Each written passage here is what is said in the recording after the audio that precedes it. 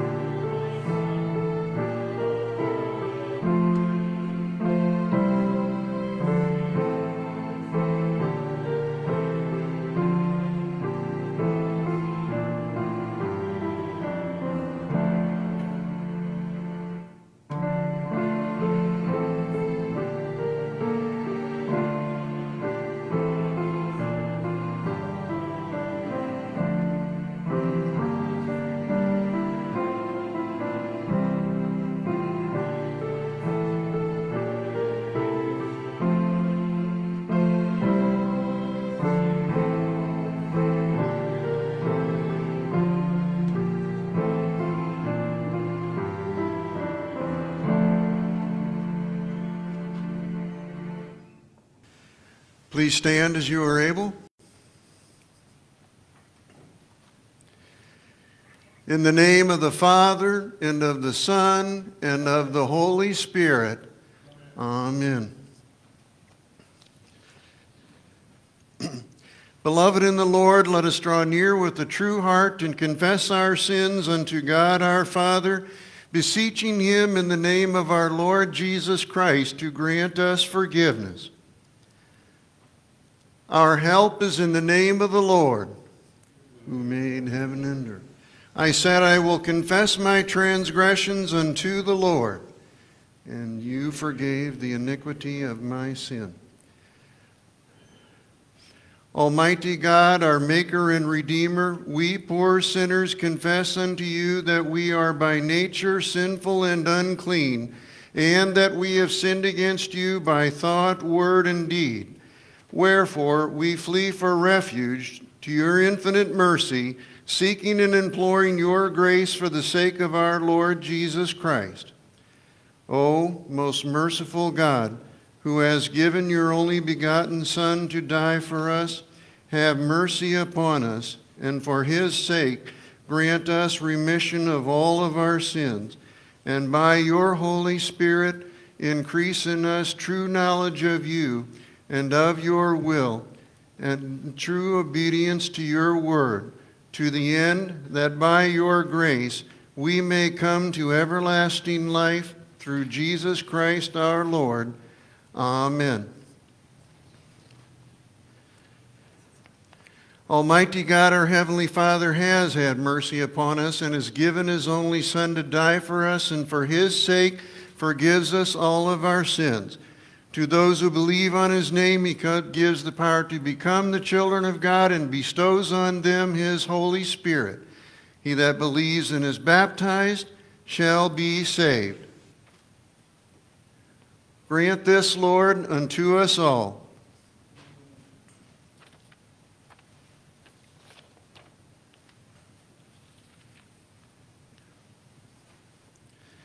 The Lord be with you.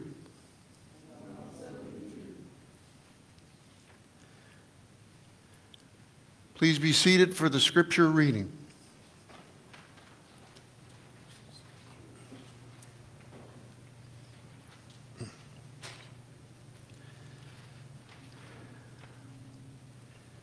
The scripture reading, which is the text for our sermon meditation this evening, is taken from the Gospel according to St. Luke, the 2nd chapter, verses 13 through 14. And suddenly there was with the angel a multitude of the heavenly host, praising God and saying, Glory to God in the highest, and on earth peace among those with whom he is pleased. This is the gospel of our Lord.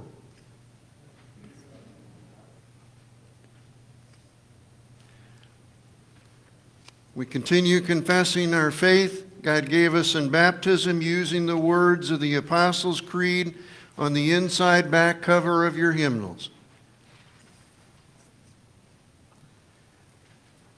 I believe in God the Father Almighty, maker of heaven and earth, and in Jesus Christ, his only Son, our Lord, who was conceived by the Holy Spirit, born of the Virgin Mary, suffered under Pontius Pilate, was crucified, died, and was buried. He descended into hell. The third day he rose again from the dead. He ascended into heaven and sits at the right hand of God the Father Almighty. From thence he will come to judge the living and the dead.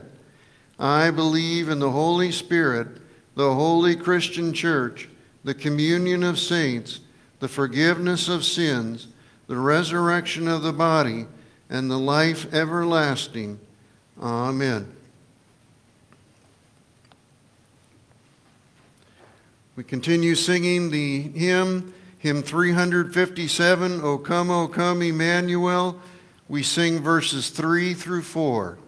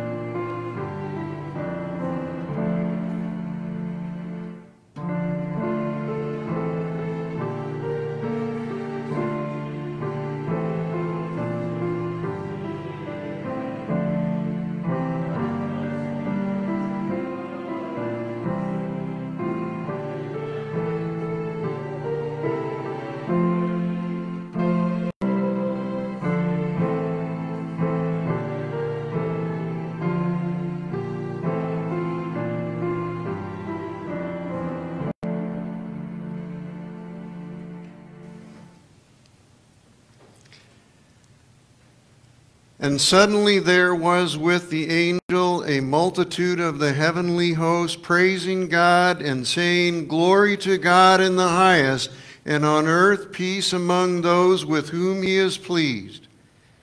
Luke 2, 13 and 14 again. You may remember Daniel from a few weeks ago, young Daniel. We saw him looking at the angel, and now we see him looking at a sea of flickering candles in a dark sanctuary as a chorus of voices sing, All is calm, all is bright. It's happened, hasn't it? It's happened here. Most every year it happens here. Well, after a few moments, it was calm, bright. All was calm, all was bright. Few nights offer us such a sense of peace and tranquility as the eve of Christmas that will be in a few days. Especially when the air is filled with the very soothing and almost haunting music of the hymn, Silent Night. There in the pew, we wish that all nights might know this peace. Yet we are very aware that as soon as we walk outside the walls of God's house, that there is that exact same world that we walked in and away from momentarily, that is on a daily basis completely unknown to any version of peace whatsoever. Yet each generation hopes that this year almost finished, this year coming up very soon, this year, in spite of all appearances and all indications, and there's plenty of them to the contrary, will be the year that is hoped for, long hoped for peace. And it'll finally happen. Everyone here remembers cataclysmic wars that engulf this world. Some of us still remember firsthand the bombs falling in Europe in World War II, and then later in Japan. That was more than 80 years ago. And then we remember, probably far more of us, we remember all of the war and strife and turmoil and bloodshed in East and Southeast Asia. And frozen hills, steaming jungles. Every generation in this country and any country has plenty of memories of warfare and strife. Well, we have memories of warfare and strife in our neighborhoods, don't we? Oh, well, maybe not right here, but it's there. It's there. Peace seems extremely difficult to define anymore for much less anybody. And so if we can't define it, boy, can we actually hope for it? But yet, here comes the Christmas story. Once again, on Christmas Eve, we have it from Luke chapter 2, as so many congregations have their children tell the story in recitation and in costume. It tells us of peace. Peace on earth, goodwill toward men. A unique and a real lasting peace. That's the peace of the Christmas story. A peace that God announces not just with a chorus of a few weak and hesitant voices holding a candle on a Christmas Eve, but with a multitude of the heavenly host erupting in a thundering chorus of praise. Heaven explodes. It explodes here on earth in a real celebration. Each Christmas Eve, each Christmas day. Glory to God in the highest, and on earth peace among those with whom he is pleased, we see in verse 14.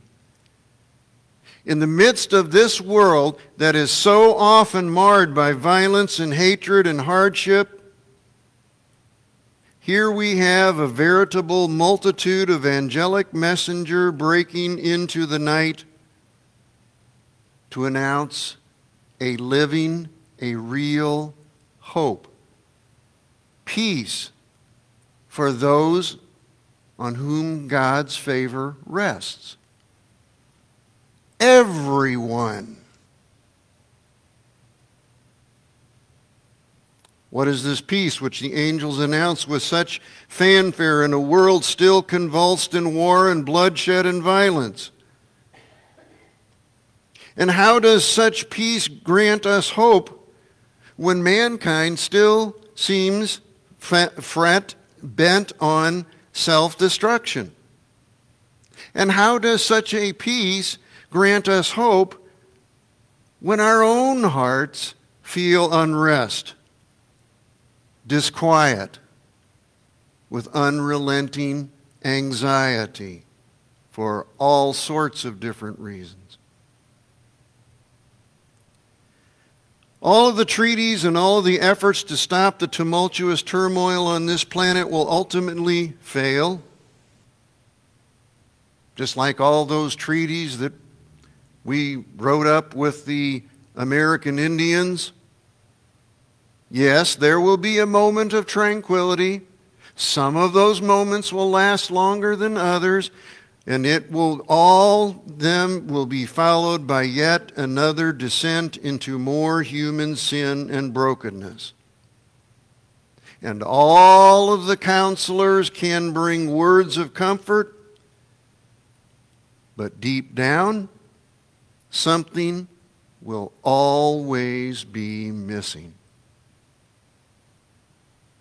The peace that the angels announced to the shepherds, first of all on that hillside, it's different. It's enduring. It's powerful. It doesn't depend on us humans. That's why it's different. That's why it's powerful. That's why it is enduring. It does not require our efforts. For at the very center of yours and my problem, we ourselves are at war with God. We rebel and we fight against His just and holy and loving will. So, if God doesn't create peace, well then, it's not going to happen with mankind. We're doomed. We have no hope. But God does bring peace. He brings Himself. He brings His Son, Jesus Christ, to mankind. God comes into this world that we have made a peace-free zone in our human flesh to take our place. He came into this world to suffer for us, in our place, for what we rightly deserve for our war on peace. Jesus. He came to die our death, to heal the broken relationship that we broke between God and us. That's the one problem that often gets to be a stumbling point for us, though. It's that tiny baby, that tiny inoffensive baby. With that tiny baby saying peace on earth, it's easy to miss the significance of that proclamation of the angels. And that's why the angels amass in such grand regal formation with an overwhelming hymn of thundering praise straight out of heaven's glory. Christmas Eve marks ground zero for God's eternal peace plan. Christmas Eve is where hope is reborn. How did this happen? Jesus Christ, the baby of Bethlehem, peace itself in the flesh, made it happen. St. Paul writes in Romans chapter 5, verse 1, "Since we have been justified by faith, we have peace with God through our Lord Jesus Christ." God has declared you and me to be holy, holy, who by faith are in Christ, clothed in Christ Jesus' righteousness. And then St. Paul, by the Holy Spirit's inspiration, goes on in verse 2 of Romans chapter 5 to say, "Through him, that is, Christ Jesus, we have also obtained access by faith into this grace in which we stand, and we rejoice in hope of the glory of God." This peace of a restored relationship between God and us is the only real, true peace. It's a divine gift that leads directly to a new, brand new hope. And not just any old hope, but the hope of the glory of God, a hope that extends all the way to eternity. Now, many people who want peace in this world, and so many do all the time in every generation, many who want this peace do not understand where real peace comes from. Therefore, they despair when it fails to come. They think they will see it realized in the next political treaty, the next election, the next regime change, or the right conditions in their own personal lives.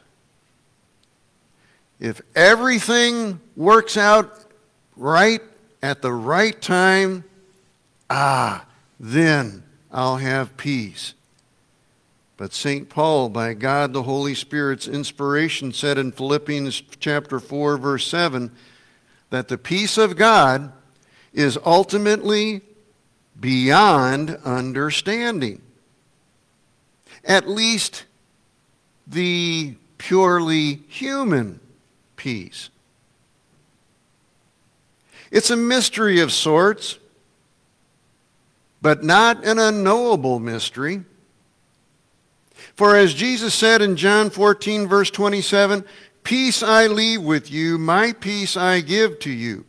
Not as the world gives, do I give to you."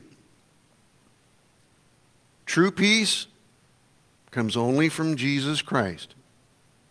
Not from governments, not from other people, not from drugs, not from a sense of calm and tranquility, which is only temporary at best.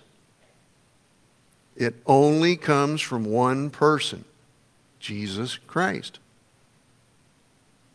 Each Sunday divine service to which we gather, we are again led to that manger, whether there is a representation of the manger sitting up here or not. We are led to the one who creates peace. We're led to the one who is peace in the flesh, just like you and I are in the flesh. He's lasting peace. "I forgive you all of your sins in the name of the Father, and of the Son, and of the Holy Spirit," the pastor declares to penitent sinners. And peace between God and mankind, real, true, lasting peace, is restored. Just from those words of God spoken by the pastor. Peace in the assurance of absolution, a declaration that we are again right with God. We are not God's enemy anymore. He said so. God did.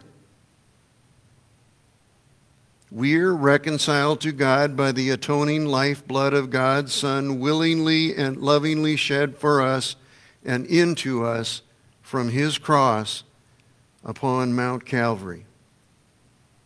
Take, eat. This is the body of Christ. The pastor repeats again at the altar table of the sacrament. Peace in the life-giving presence of the Christ. A body broken at death in our behalf. Blood shed in payment for our sins.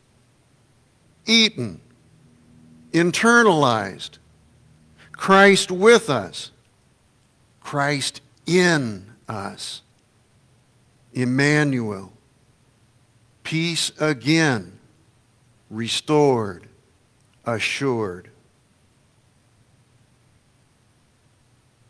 It was a great contrast that first Christmas Eve night. Who would expect a multitude of angels to announce peace to a bunch of humble shepherds keeping watch over their flocks by night? Yet, when that multitude of God's messengers emerges from heaven's glory into the darkness of that night, we pay notice. They don't speak often, but when they do, we listen. Carefully, very carefully, because they speak God's recreated hope of his certain loving reconciliation with mankind by the blood of his Son that makes everything right between God and you and me and all mankind. By God's loving declaration of his pure and perfect peace that he has declared into you and to me by his word. Peace has come in Jesus Christ and him crucified. In Jesus' name, amen.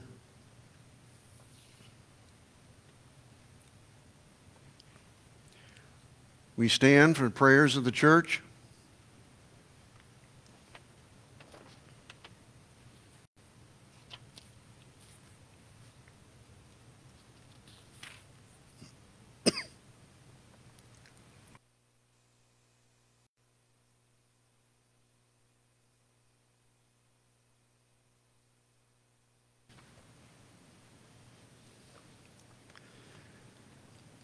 God, our Father in heaven, look with mercy on us, your needy children on earth, and grant us grace that your holy name be hallowed by us and all the world through the pure and true teaching of your word and the fervent love shown forth in our lives. Graciously turn from us all false doctrine and evil living, whereby your precious name is blasphemed and profaned. Lord, in your mercy,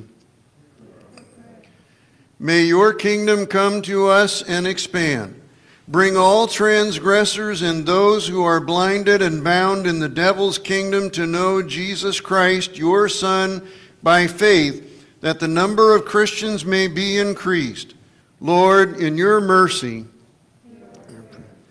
strengthen us by your Spirit according to your will, both in life and in death, in the midst of both good and evil things, that your own wills may be crucified daily and sacrificed to your good and gracious will.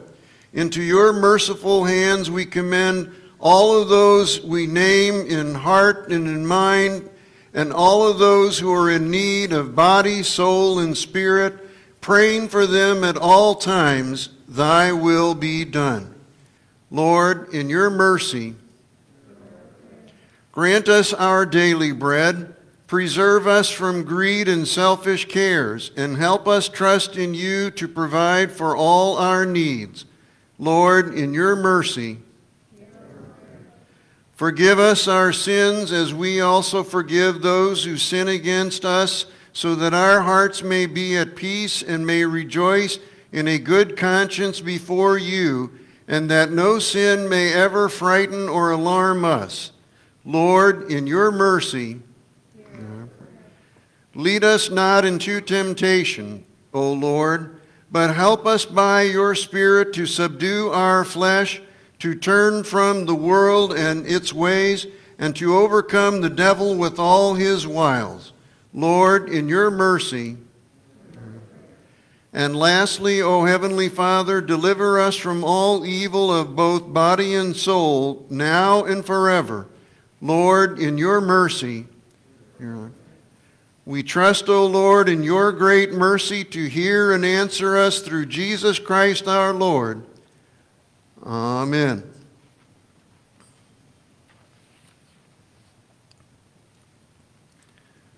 Please be seated as we gather our offerings to the Lord.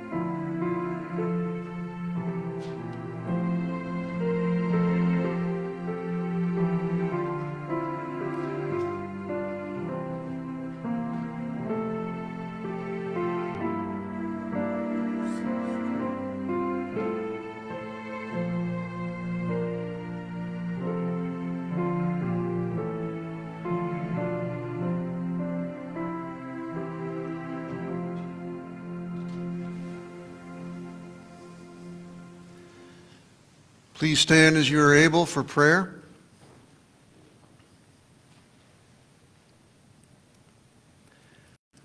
Our Father, who art in heaven, hallowed be thy name. Thy kingdom come, thy will be done on earth as it is in heaven. Give us this day our daily bread, and forgive us our trespasses, as we forgive those who trespass against us. And lead us not into temptation, but deliver us from evil. For thine is the kingdom, and the power, and the glory, forever and ever. Amen. Let us bless the Lord. Thanks be to God. The Lord bless you and keep you. Let the Lord make his face shine on you and be gracious to you. The Lord lift up his countenance upon you and give you his peace. Amen. Please be seated as we sing the closing verses of the hymn for this evening, hymn 357, O come, Emmanuel, verses 5 through 7. 5 through 7.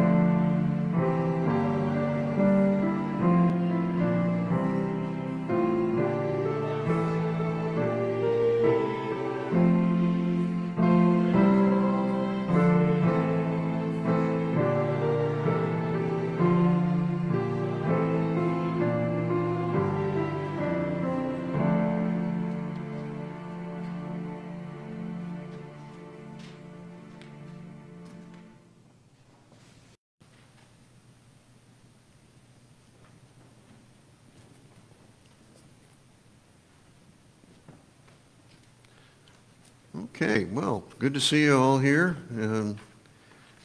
We'll see if what's predicted actually happens. We hope not, or hope it's greatly diminished from what's predicted. But we'll wait and see what God gives us. But in any case, Lord willing, we'll see you all here Saturday evening, which is, as this calendar year falls, is Christmas Eve, and hope to see you then next morning at the usual time, 10:15, the Christmas Day service. Any late-breaking announcements? Yes? You might announce no Sunday school on Christmas. Oh, okay. No Sunday school on Christmas morning, Christmas Day morning, yes. Oh, and $5 for poinsettia plants that are up there. If you want to sponsor, adopt, buy one, they're there. And there's still nuts and candy available if you're looking for any last-minute gifts, or if you just have a hunger to satisfy. Okay, thank you. God bless.